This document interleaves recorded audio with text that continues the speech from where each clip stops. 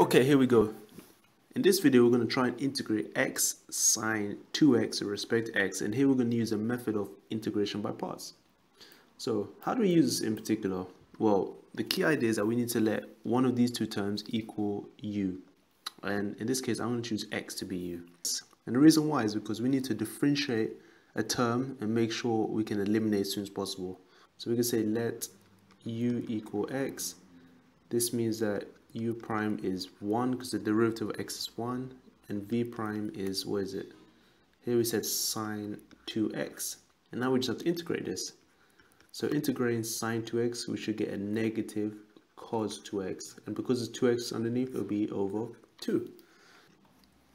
Now let's get back to the question. So therefore we can say that so u times v will be x times minus cos 2x over 2, so I can just say, let's say minus half x cos 2x, just to make it look a bit nicer.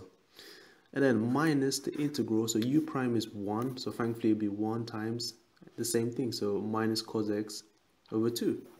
And over here, well, we could just take 2 outside, so I can write half outside. I can say positive half integral of cos 2x dx. Now, the integral of cos 2x will give us a positive sine 2x over 2.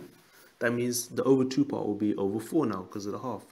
So therefore, we're left with minus half x cos 2x plus quarter, and cos 2x becomes sine 2x. And that's it, guys. That's literally all you do. And yeah, don't forget also the constant integration, which is plus c. And that's it, guys. Other than that, see you next time. Ciao.